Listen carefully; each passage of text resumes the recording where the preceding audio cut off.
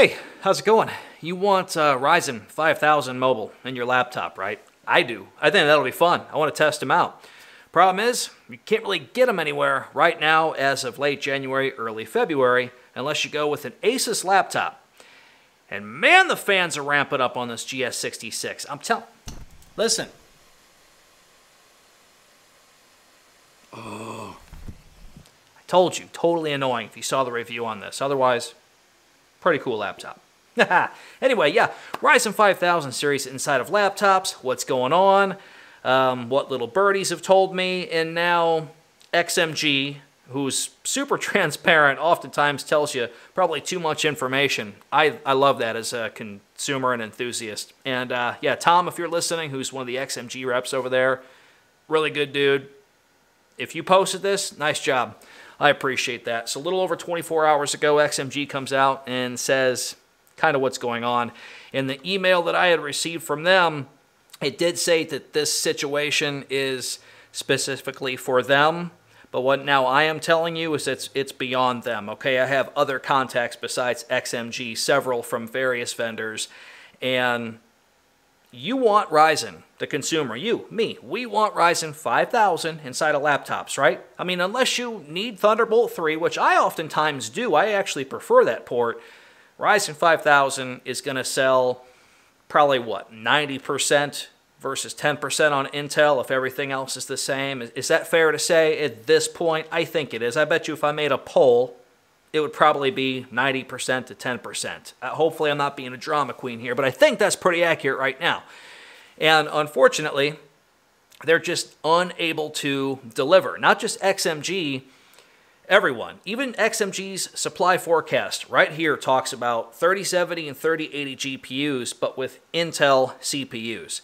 And they have 7 articles posted here. Some of these talking about just shortages of shipments from CPUs and GPUs from AMD. We have packaging issues, things talking about PlayStation 5. You got to remember, like, not only are we in a pandemic right now, but AMD was really caught off guard. They're not able to put out the mass production in a way that Intel typically can when it comes to just CPUs alone. And they're making great desktop CPUs, laptop CPUs, 6000 series mobile Radeon, 2 SoCs, system on chips, Microsoft's Xbox, Sony's PlayStation. They got a lot going on right now in a world that's got a lot going on right now. So, yeah, fighting with cargo space just to get stuff over as vaccines are being shipped from place to place. I mean, there's a lot of interesting chaos going on right now.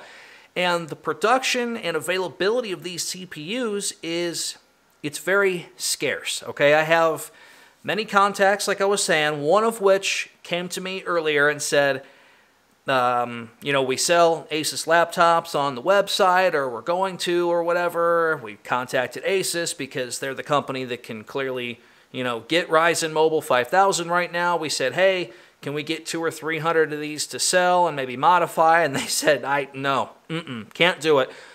Asus said they can't even give that many to partners that they've been very close with for many years, okay? So they're kind of hogging them for themselves, but that's understandable, right? I mean, that's what you would do as well. Kind of a bummer, but just so you can be sure as to where everyone is at on this, if it's not clear to you now, it really should be, and it shouldn't have to be me that says what I'm about to say. You should already know what I'm about to tell you. Manufacturers realize that you want 5000 series inside of their laptops, and they want to sell you a laptop. 1 + 1 = 2, right? It's the perfect harmony, but they can't get their hands on them. The next best thing is for them to put in an 8-core Intel i7 10870H. And you'll notice that that's not the 875H either. That's actually a little bit cheaper of a part for these manufacturers to get, and maybe that's smart. I mean, really, if they feel like that's the best they can offer you right now, maybe they need to just put in the least amount of money possible on that chip. That could be a yield issue as well, but we're talking 14 nanometer Infinite Plus. Intel's probably pretty good and has that perfected by now. Obviously, there's going to be yield issues with any, wafers and manufacturing processes, of course, but I do know that that's a cheaper SKU for manufacturers to buy. None of that matters though. Ryzen 5000 series, you're looking at Q2 before product availability is better, right? And coming from my mouth, I'm going to tell you 6 months before you're going to see maybe 75% of all of these manufacturers able to offer a CPU that you wanted in their laptop today.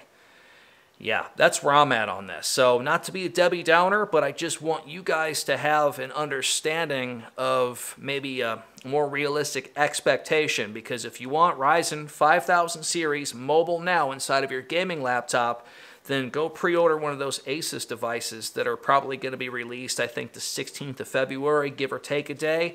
And if those look good to you, go for it. And there's a lot of reviews coming out right now regarding those devices. And if you can get down on that, you dig it, go for it, because that could be the best laptop for you coming out anytime in the near future sporting a CPU such as the Ryzen 5800H or better. So links in the description below for the 7 articles. One of them is in German.